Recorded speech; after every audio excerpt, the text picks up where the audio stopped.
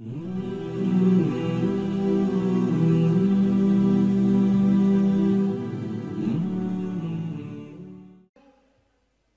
Khan, he was a prince and one day he was going out, he went out hunting, and a group of Muslims went in his path where he was hunting, and he said, how these people coming into my path? And amongst those men was a man from Bukhara called Jalaluddin, and he said, bring these people to me, and they brought him to them. They bound their hands and they bound their feet.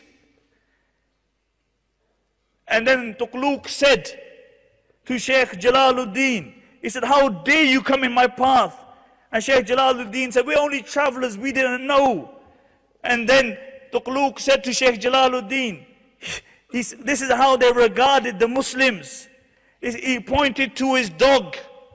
He said, tell me, are you better or is my dog better? He wanted to humiliate the Muslim, but the humbleness of the Muslim changed the landscape of history. He said, are you better or is my dog better? And Shaykh Jalaluddin looked at the dog and he said, if Allah forgives me, then I am better than your dog. But if Allah doesn't forgive me, then your dog is better than me.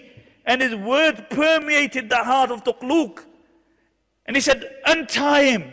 He sat with him. He gave him dawah with zeal, with sincerity, until Tughluq said, you know, I agree with everything you say, but I can't embrace this religion now because I am gonna take the throne soon. When I take the throne, come back to me.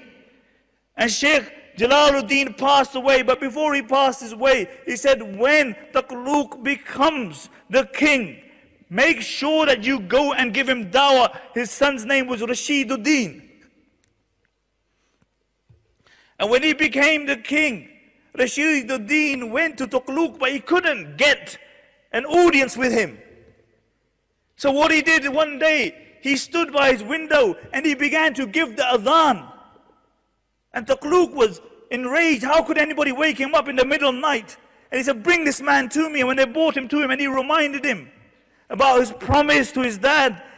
And Tughluq said, I swear by Allah, since that day I have taken the throne, I have been waiting for Shaykh Jalaluddin, but nobody came to me. And then Tughluq embraced Islam, and on that day from the windows of the palace you heard the adhan being given, and his entire kingdom embraced Islam. Why? Because these people had a concern. They had a concern.